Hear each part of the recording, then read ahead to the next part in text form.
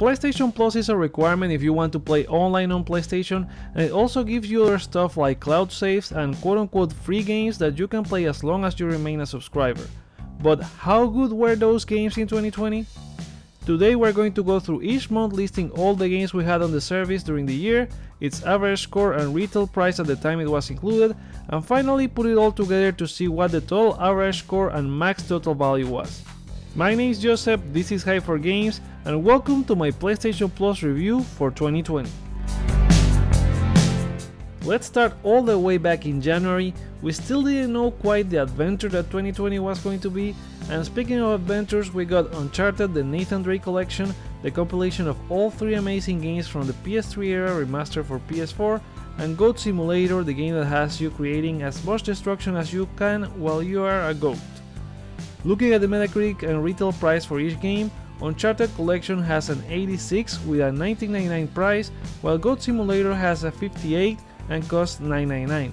This gives us a total value for the month of 29 with 98, which was the month with the least amount of value in the year, and a 72 average score, the third least favorable in 2020.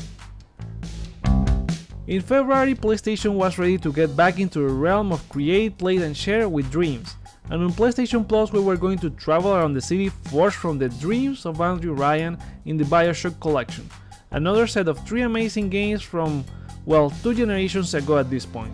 It has a Metacritic of 84 and a price tag of $59.99. You would also get the chance to live in another world, because we were going to need it, with The Sims 4. The game has a 66 on Metacritic and a retail price of $39.99. Finally, we got a third game as a bonus, one of the best PlayStation VR games that has you being a contractor taking on anonymous missions in Firewall Zero Hour. This one has a 79 score and a $19.99 price. Putting all this together, and it was the month with the most retail value in 2020 with 119.97, while Metacritic average for this game sits at a 76. March arrived and Sony was revealing specs for PS5, E3 was cancelled and Sonic the Hedgehog movie premiered in February. PlayStation Plus wanted to go fast to celebrate, but it stumbled us into Sonic Forces, which was the lowest ranked game of the whole year with a 57 and a price tag of $19.99. But at least we had a journey to make and slay gigantic beasts with Shadow of the Colossus, the remake from Bluepoint Games, making its way into Plus with a 91 score and $19.99 retail value. The average score for this month sits then at a 74 and the total retail value at 39 with 98.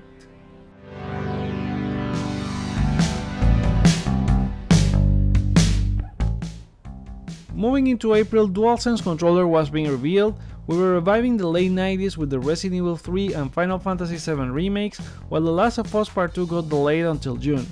Then on PlayStation Plus we'd have another Naughty Dog game and the last in Nathan Drake's story for now, with Uncharted 4, the highest scored game in the collection for 2020 with a 93, and since it's a greatest hit at this point, it retailed for $19.99. You would also be able to race across important locations around the world with Dirt Rally 2.0. Man, with how 2020 was at this point, it was better to travel on your couch for sure. The game had an 84 on Metacritic and a $39.99 value. All this gives us a total value of 59 with 98 and an average score of 89, the highest ranked month for the year.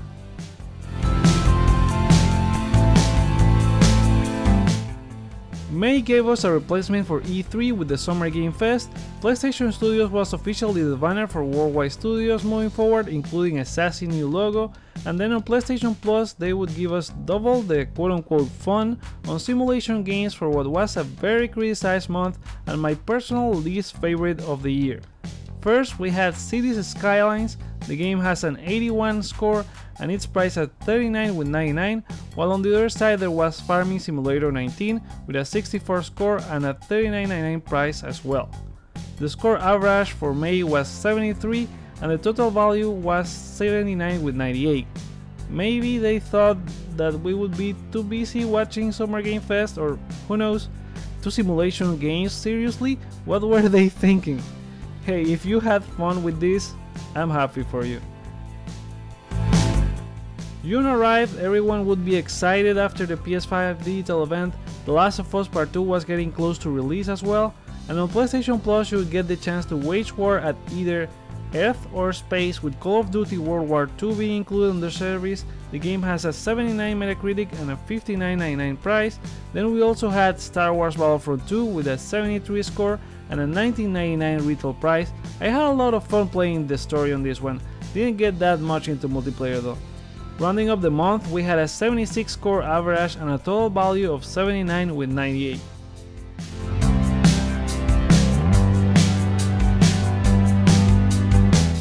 Second half of the year starting with game releases like Iron Man VR, which was delayed at the beginning of the year, and Ghost of Tsushima released as well in July.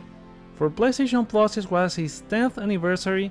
The service was announced at E3 on June 15, 2010, with first availability a couple weeks later on June 29. The monthly instant game collection would follow in June 2012, and I was at that E3 when they announced that. It was my very first E3 as a matter of fact. The service would see another set of 3 games for a year. First up, some sports with NBA 2K20 with a Metascore of 79 and a retail price of $59.99. Some adventure with Rise of the Tomb Raider 20-year celebration, having a score of 88 and a tag of $29.99. And finally, the third game was Erica, an interactive live-action thriller that was scored 69 and was priced at $9.99. All this would make July the second best month in terms of retail value with 99 with 97, and the third best month in terms of score average at 78. August also saw Gamescom happening in online form due to the pandemic, and PlayStation touched waters on PC releasing Horizon Zero Dawn. Meanwhile, on PlayStation Plus we had my favorite month with massive online chaos in the form of Fall Guys Ultimate Knockout, a game that would go on to become a whole event of its own on live streaming services. It had a Metacritic of 81 and a price tag of $19.99. On the other side, there would be one of the best Call of Duty campaigns yet with Modern Warfare 2 Campaign Remastered, having a score of 71 and a $19.99 retail price. The score average for this month would sit at 76 with a total value of 39 with 98.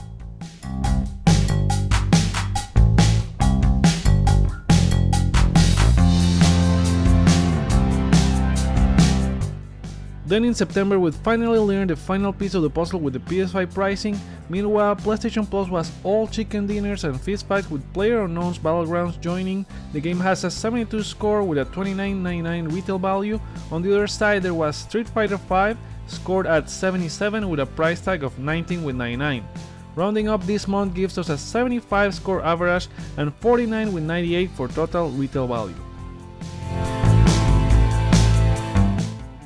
October arrived, everyone was counting down the days for PS5. Sucker Punch added multiplayer to Ghost of Tsushima out of nowhere. However, PlayStation Plus was not going to have a good month in terms of average score.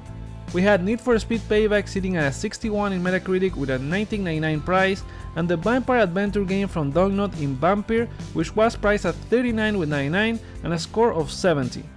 All this would end up in the least favorable month in terms of a score for PlayStation Plus in 2020, with an average of 66 and a total value sitting at 59 with 98.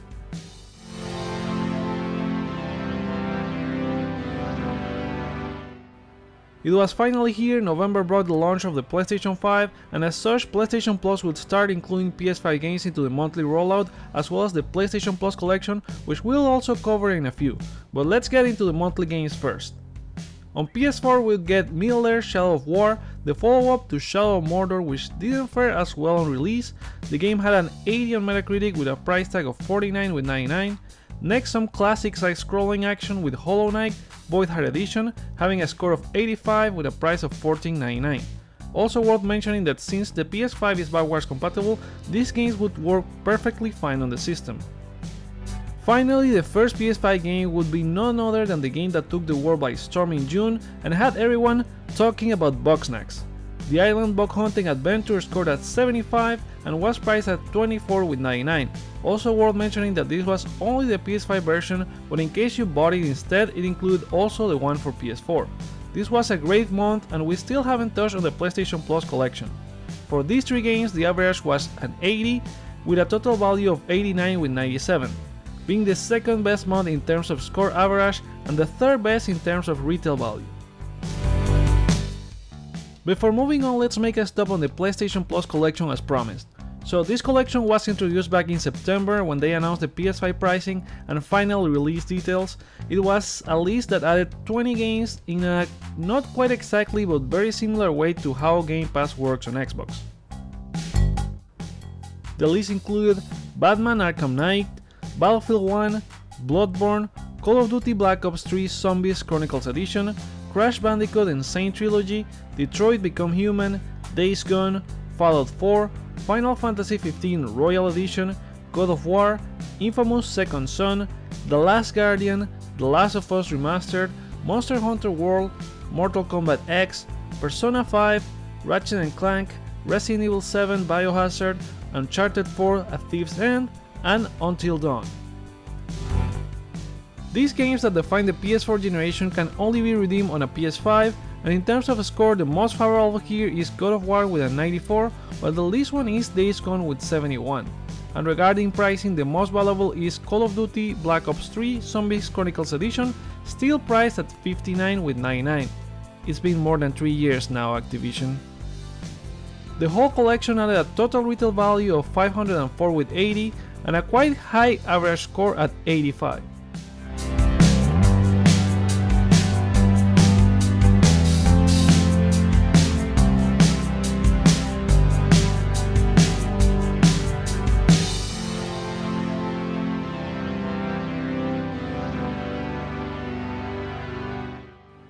And we're back in present day, and oh boy, we were not ready for how cyberpunk we were going to be in December.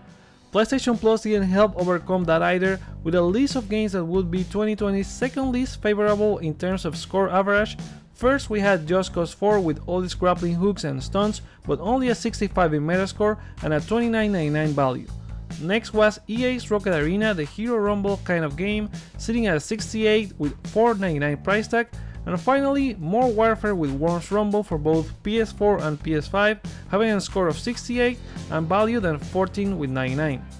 Last month of the year added 49 with 97 in terms of value, but the average score was just 67.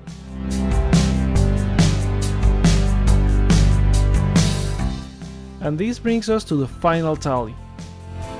There were 28 games in the PlayStation Plus monthly games. This was a decrease of 4 games, or minus 12.5% compared to 2019. However, if you consider Nathan Drake and Bioshock Collection as 3 separate games each, we had the same number of games as in 2019. For 2019, we were still getting PS3 and PS Vita games until March, while most of 2020 was PS4 only until PS5 was released in November. The total value of the monthly games for 2020 was 799 with 72, which represents 94 with 96, or 11% less than we had last year. Metacritic score also took a slight bump of 3% when you compare the average from last year, which was 77.6, to 2020 only being 75.1. The best month in terms of value was February with 119 with 97, while the worst was January with only 29 with 98. Meanwhile, in terms of score average, the best month was April with an 89, and the worst was October with a 66. We already mentioned PlayStation Plus collection total value was 504 with 80, and if you add that to the yearly rollout of games, you would have gotten a total value of 1200 with 84 and 53 cents. That is taking the total value of both the collection and all year games, while subtracting 19 with 99 from Uncharted 4 as it appeared on both.